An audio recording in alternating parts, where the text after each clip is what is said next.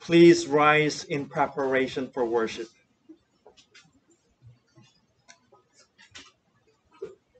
Our help is in the name of the Lord our God, who made heaven and earth. Grace, mercy, and peace from God the Father and the Lord Jesus Christ through the Holy Spirit. Amen. Let us continue to worship God by singing song number 1, All People That on Earth Do Dwell.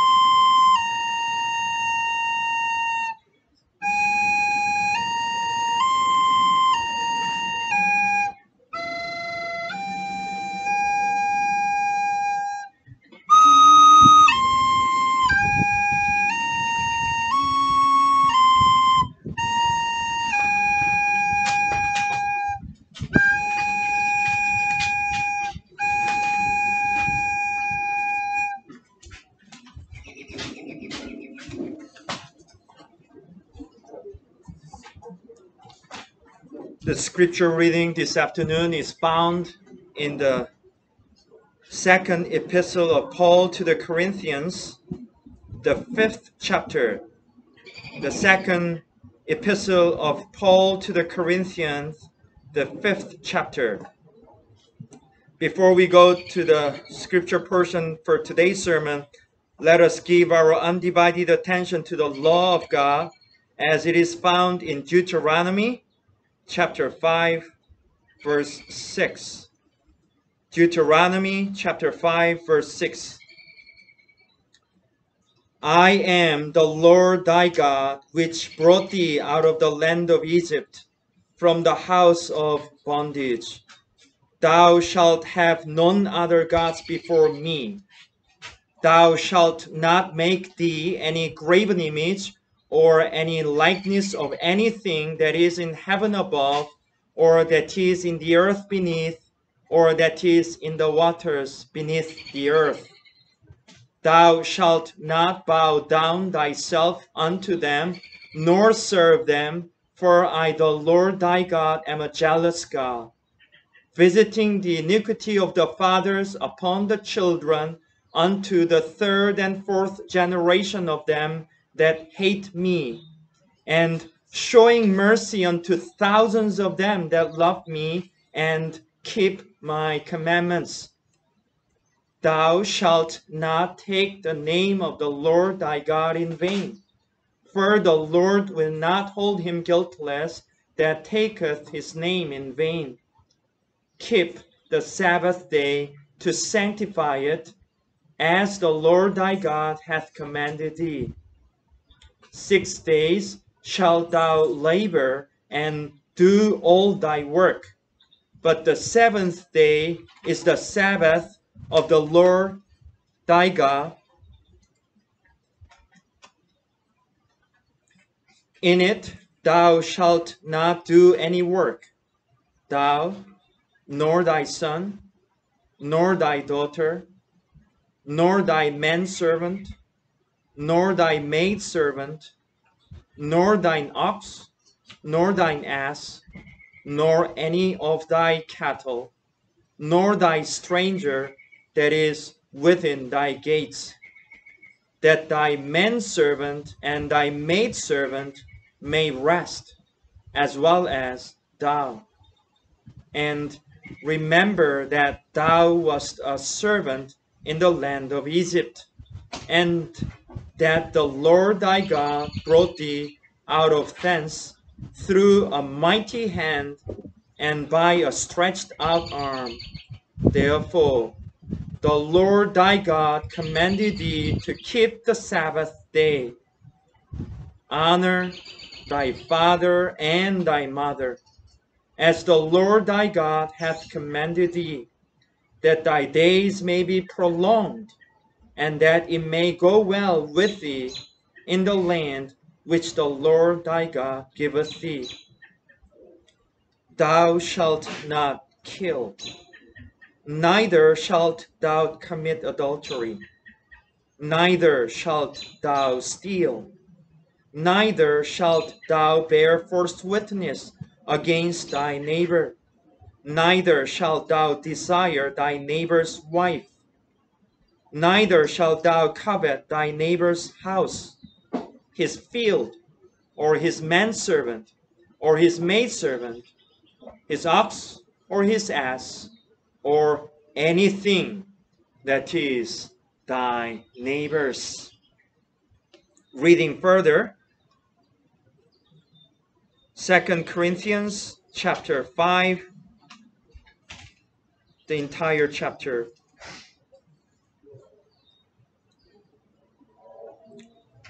For we know that if our earthly house of this tabernacle were dissolved, we have a building of God, an house not made with hands, eternal in the heavens. For in this we groan, earnestly desiring to be clothed upon with our house, which is from heaven. If so be that being clothed we shall not be found naked. For we that are in this tabernacle do groan, being burdened, not for that we would be unclothed, but clothed upon, that mortality might be swallowed up of life. Now, he that hath wrought us for the selfsame thing is God, who also hath given unto us the earnest of the Spirit. Therefore, we are always confident, knowing that whilst we are at home in the body, we are absent from the Lord. For we walk by faith, not by sight. We are confident, I say, and willing rather to be absent from the body and to be present with the Lord. Wherefore, we labor that whether present or absent, we may be accepted of him. For we must all appear before the judgment seat of Christ, that every one may receive the things done in his body, according to that he hath done, whether it be good or bad. Knowing therefore the terror of the Lord, we persuade men, but we are made manifest unto God, and I trust also are made manifest in your consciences. For we command not ourselves again unto you, but give you occasion to the glory on our behalf, that ye may have somewhat to answer them which glory in appearance and not in heart. For whether we be beside ourselves, it is to God, or whether we be sober, it is for your cause. For the love of Christ constraineth us, because we thus judge, that if one died for all, then were all dead. And that he died for all, that they which live should not henceforth live unto themselves, but unto him which died for them, and rose again. Wherefore, henceforth know we no man after the flesh. Yea, though we have known Christ after the flesh, yet now henceforth know we him no more. Therefore, if any man be in Christ, he is a new creature. Old things are passed away. Behold, all things are become new. And all things are of God, who hath reconciled us to himself by Jesus Christ, and hath given to us the ministry of reconciliation, to wit, that God was in Christ reconciling the world unto himself, not imputing their trespasses unto them, and hath committed unto us the word of reconciliation. Now then, we are ambassadors for Christ, as though God did beseech you by us. We pray you in Christ's stead, be ye reconciled to God. For he hath made him to be sin for us, who knew no sin, that we might be made the righteousness of God in him. Amen. May the Lord add his blessing to the reading of his holy word. At this time, let us join our hearts in prayer together.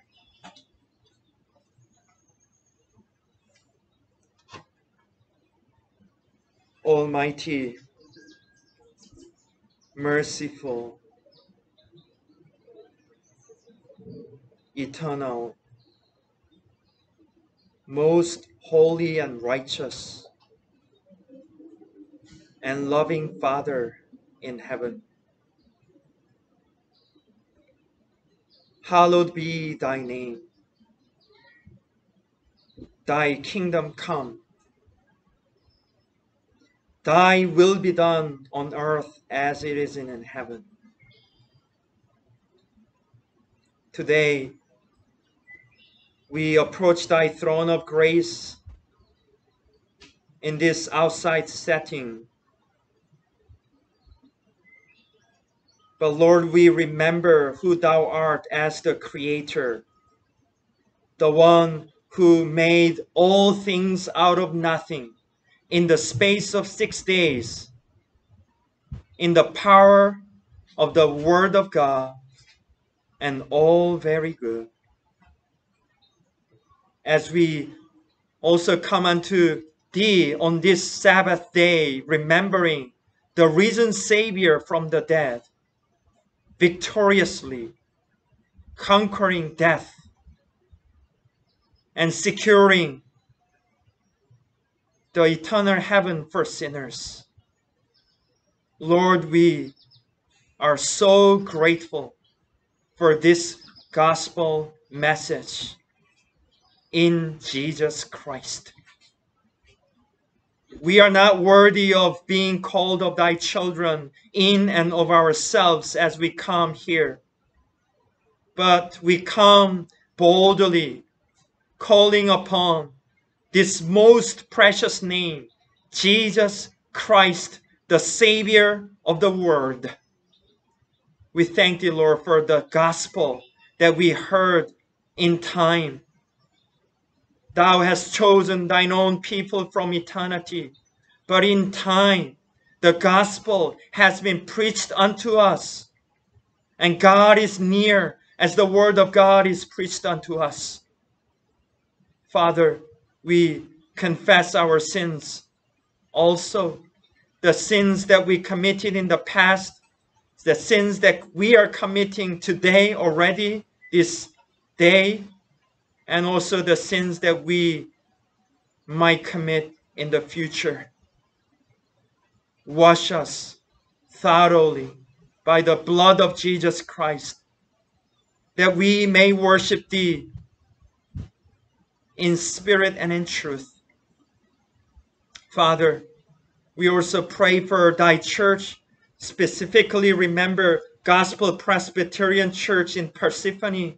Thou knowest all those who are part of this covenant family, though they might be coming from different hometowns in Korea or different backgrounds even in America.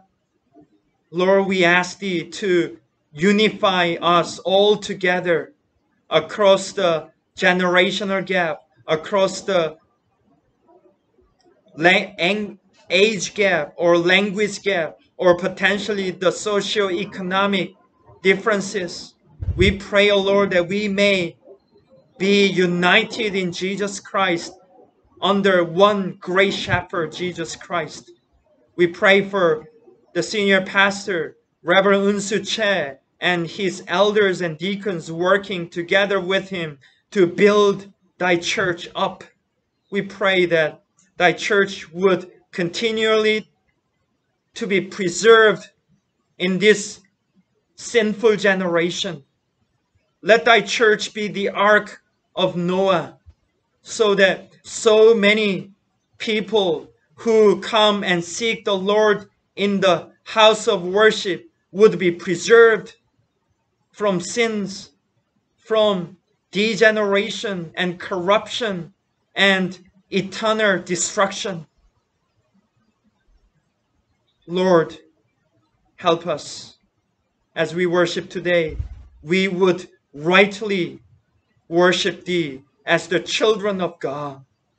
Though we are sinners, we ask for thy Holy Spirit boldly at this time. Remember the young ones here, the growing generation, the future of our church. We pray that these little ones may come to the personal knowledge of our Lord Jesus Christ, the one who never changes, the same yesterday, today, and forever. We pray all these things in pardon of every sin. In Jesus' name, amen.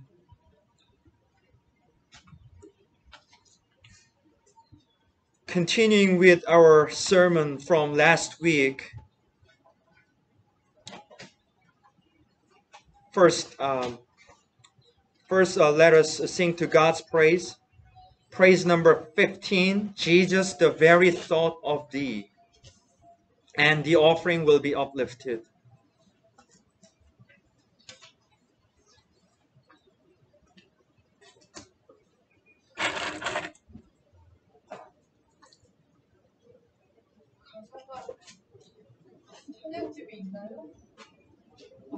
찬양집은 없어요. 네. 가사를 제가 읽어드리겠습니다. Jesus, the very thought of thee, with sweetness fills the breast, but sweeter far thy face to see, and in thy presence rest. O hope of every contrite heart, O joy of all the meek, to those who fall, how kind thou art, how good to those who seek. Jesus, our only joy be thou, as thou our prize wilt be. Jesus, be thou our glory now and through eternity.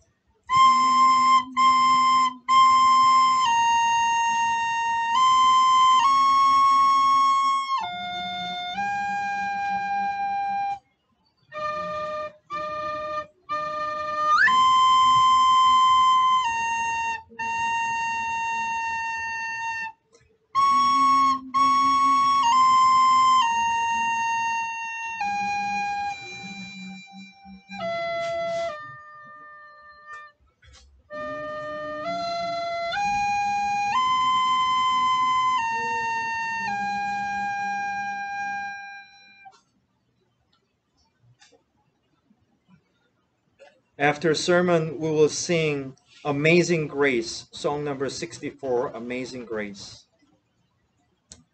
Let us turn to our sermon text today, 2 Corinthians 5, verse 17.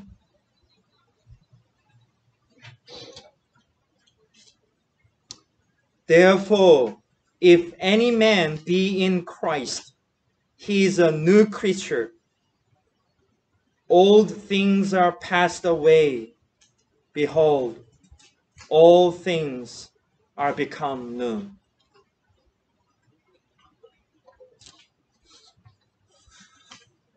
Continuing with our sermon from last week, we will look at man, the image bearer of God.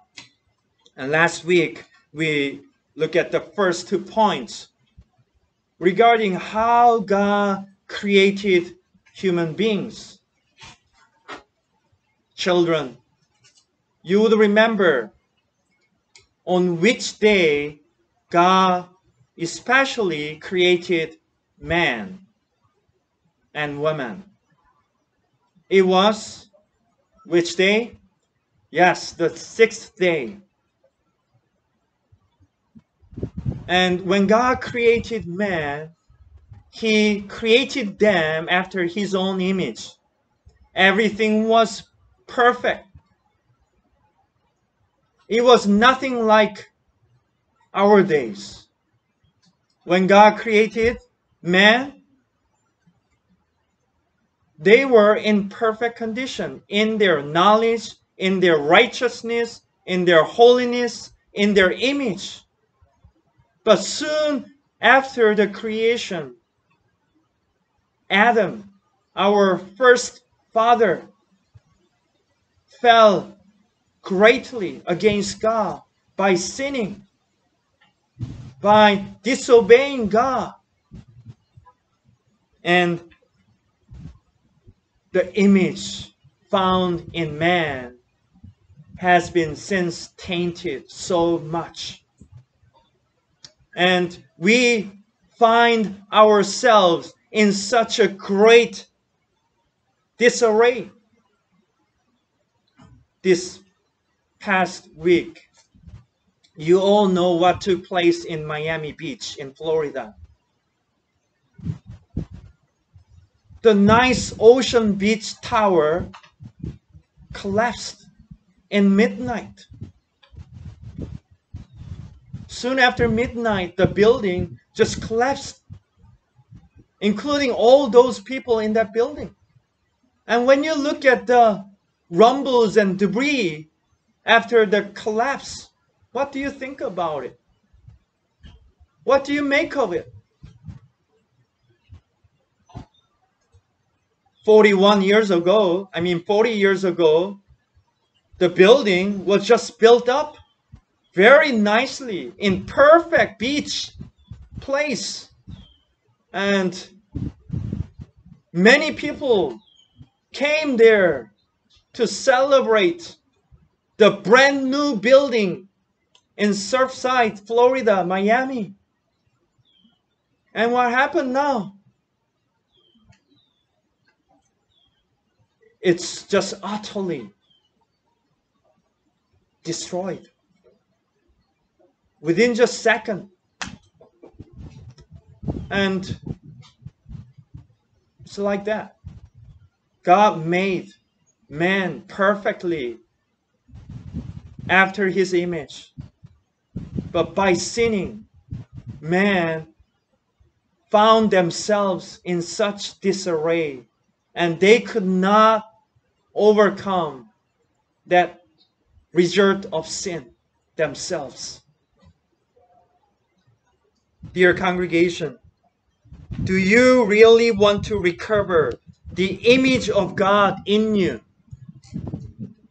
We talked about the perfect mental ability of man when he was just created. But now, the image of God is broken, so broken that by nature, we are born as haters of our neighbors and haters of God. We are so broken that we don't know how to love other people. We are so broken that we don't anymore seek God. All we do is sinning. Do you really want to know how to go back to the original condition as image bearer of God? Do you want to know what one thing that you must know more than any other increasing knowledge of this world?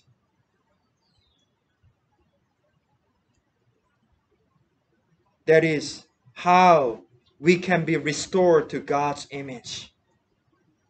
The restoration of the image of God is also called regeneration.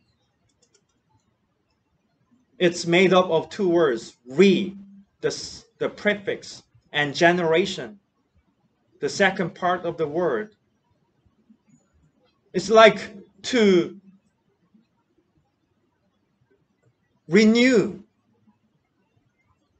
and to reproduce from something that is utterly broken, almost useless. Regeneration is restoration of something that had been originally generated but had ceased to exist or only existed in a lifeless state. The image of God can be reestablished, and it can come to life again through the grace of God and power of God. What does the text today says to us? Therefore, if any man be in Christ, he is a new creature. As if it's brought to a new life, new condition. Let us look at three important details of this restoration of our Savior. First, Jesus Christ came into the world as light and Savior of many sinners. He was in the world, but the world knew him not. He came unto his own, but his own received him not.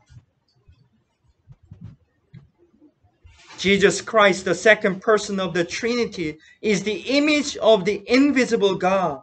Colossians 1:15. He is the express image of his person. Hebrews 1:3.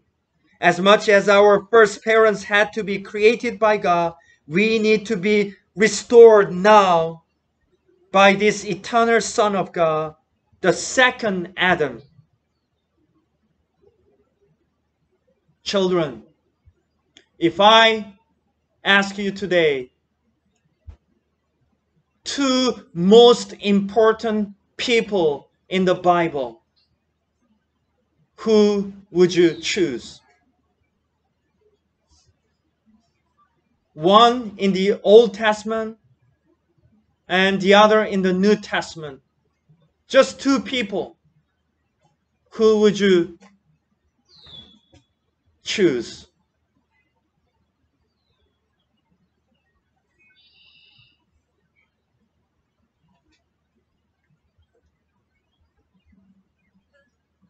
Jolie, go ahead.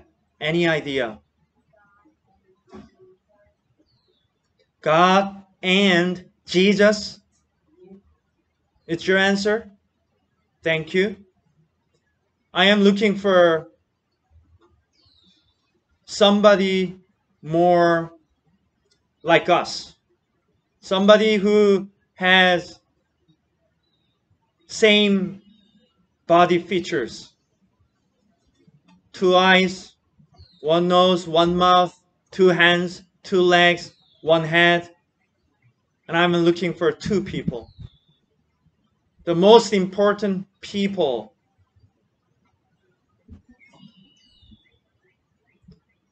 And these are representations. of a lot more people. Okay, Doha, Lee, go ahead. David and Paul, very good. But those are not what I'm looking for. Yuha Lee. Adam and Jesus? Yes. Adam is the first man God created who represents all fallen human beings. But Jesus Christ represents all those who are born again in him through the Holy Spirit. These are most important people in the Bible. Second, Jesus Christ came into the world also as a human being. Jesus Christ did not come as an angel to save sinners, nor did he come to save as an animal. Jesus Christ came as a man like you and me. He has the same bodily features. Wherefore, in all things it behooved him to be made like unto his brethren, that he might be a merciful and faithful high priest in things pertaining to God, to make reconciliation for the sins of the people. Hebrews 2:17. He lived on earth like us. He ate like us. He slept like us. He bled like us. He went through all the temptations, all the sufferings like us, or even more. No one could be said to have deeper sufferings than Jesus went through.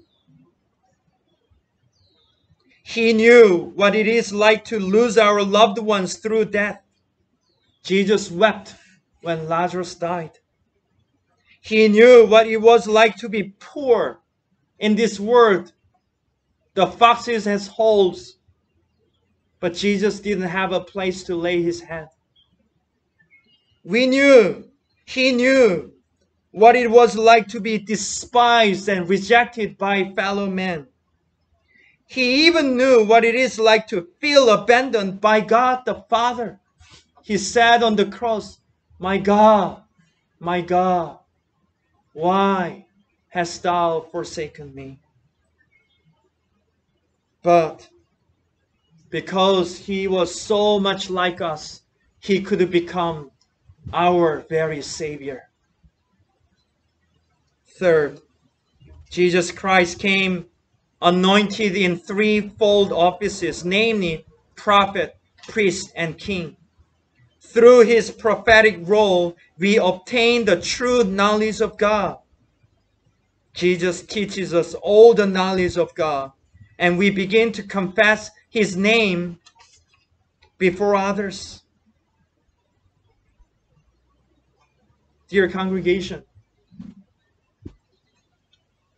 faith is more than knowledge, correct? But you cannot have faith without knowing God and knowing things of Jesus Christ. Your faith is built on something that you know of. Jesus came to teach us the heavenly knowledge. Then, through his priestly office, Jesus sacrificed his body for our sins, and we begin to sacrifice ourselves unto God as a living sacrifice. Through his kingly office, we become subject to his rule, and he becomes our protector, our king, and he rules us in our home, in our church, everywhere. He is the king. He is worthy of our praise 24/7. Whenever we gather here as a church, he is worthy of our praise. He is the king.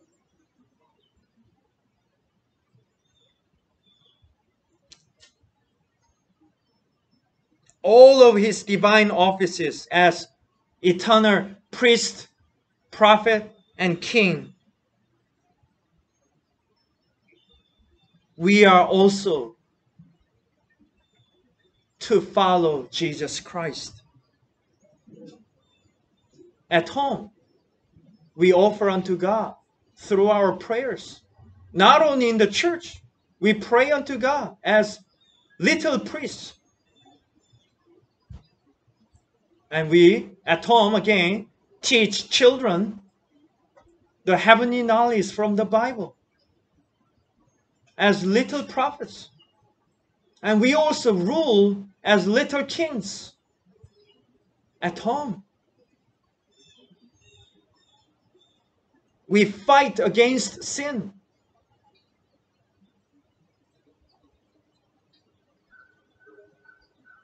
Following the victorious Jesus Christ who conquered death on the cross. He suffered. He was rejected for us. His face was so damaged more than any man for the sinners. Christ came to restore the image of God in us. Do you see what an amazing restoration is possible to this totally ruined and destroyed image of God in us? This is only possible through the crucified and risen Savior, Jesus Christ. He becomes the only source of the most amazing, breathtaking restoration, recreation, regeneration of sinners by the grace of God. What a joyful and exciting work this must be to our Savior. Children, when Jesus sees you from heaven, how happy he would be. You are little ones. And how happy he would be because from earliest age you could come to Jesus Christ. You don't have to waste your whole entire life to come to Jesus Christ at the end of the life, like the thief who only had just few moments before his death to know and to love and to praise Jesus. You could do that right from now, from here. Therefore, if any man be in Christ, he is a new creature. You don't have to wait until the last moment of your life to be renewed creature, renewed man in God. In conclusion, there are two different kinds of people in our days. One group of people think that they are high and noble, being apart from God. They regard themselves as high as God against Him. They think as if they were God.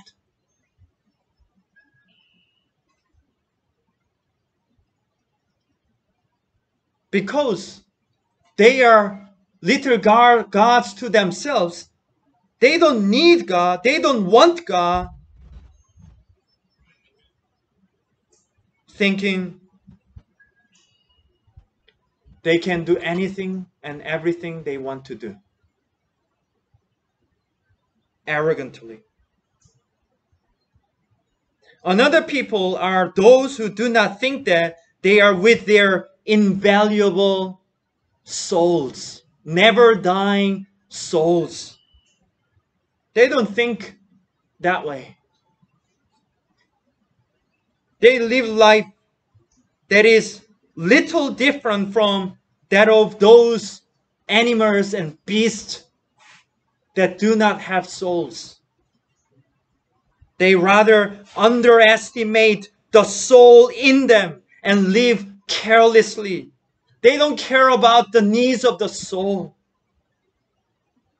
Both of these views are so wrong.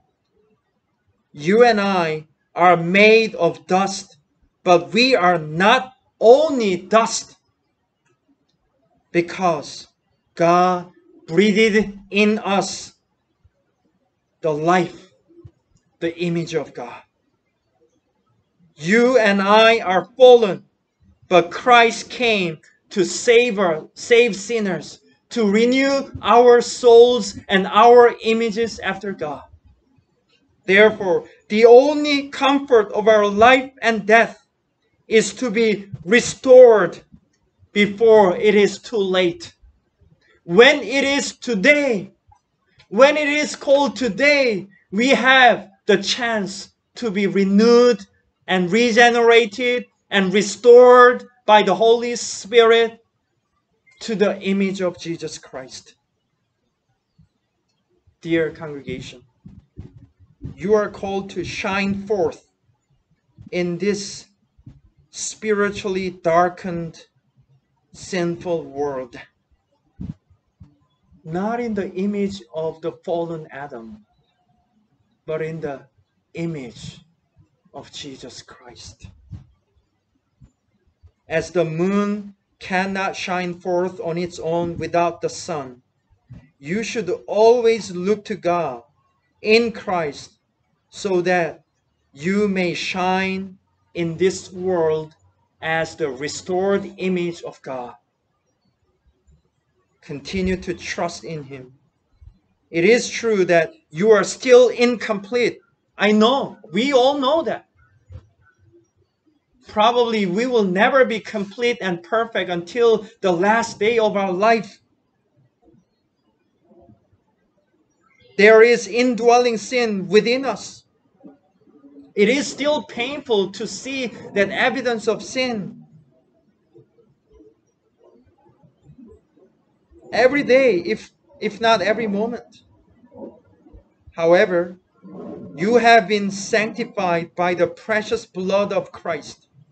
Whenever you have one look at yourself, look to Christ 10 times or even more. One day you will see God face to face. His image will be perfectly restored in you and in us. And we can say, we shall be satisfied when I awake with thy likeness. Psalm 17:15. Amen. Let us give thanks unto the Lord.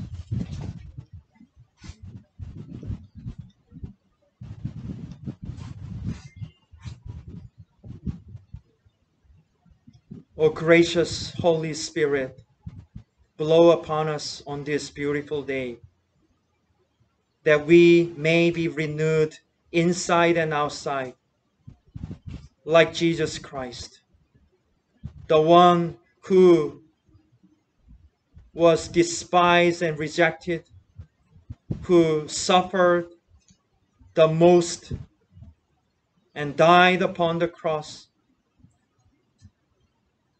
and rose again from the dead. There is no hope outside Jesus Christ. It's all about sin. It's all about grim and dark realities about sin. But there is only true hope in Jesus Christ. If any man be in Christ, he is a new creature. Behold, old things are gone. All things have become new. Grant us this new life that is only found in Jesus Christ. Let us begin all over again as the true, new, restored image bearers of God. Help us, Father. Every day, renew us. Renew our will that we may want to follow Thee. Renew our emotions that we may sense things that we didn't sense before in God as the children of God. Give us the confidence that no matter what happens, nothing will separate us from the love of God in Jesus Christ. Renew our bodies, Lord. We may die with this feeble and temporary tabernacle, which are our bodies, but we know that we will be regenerated, and even we will be given new body on that day in Jesus Christ. Lord, we thank Thee for everything. We thank Thee for the gospel in Jesus Christ. Help us today to be renewed as if we were never renewed since the ages of Adam and Eve. Be with us in our fellowship afterward. Forgive our many sins. All this we ask in Jesus' name. Amen.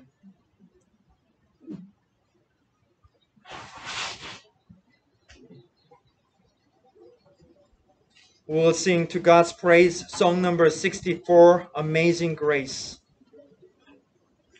Amazing grace, how sweet the sound that saved a wretch like me. I once was lost, but now am found, was blind, but now I see.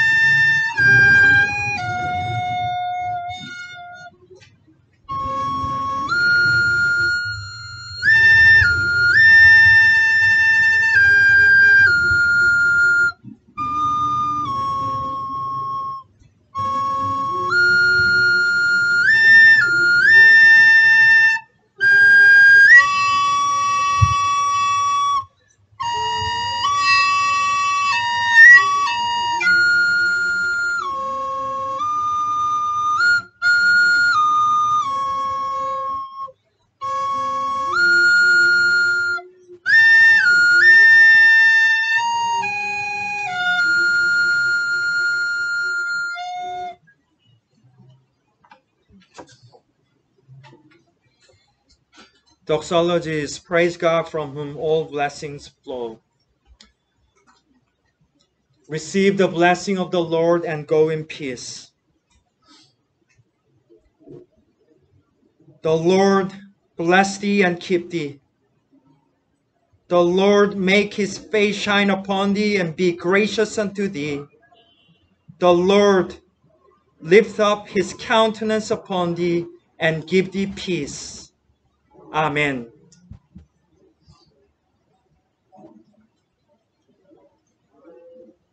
Praise God from whom all blessings flow. Praise Him, all creatures here below. Praise Him above the heavenly host. Praise Father, Son, and Holy Ghost. Amen.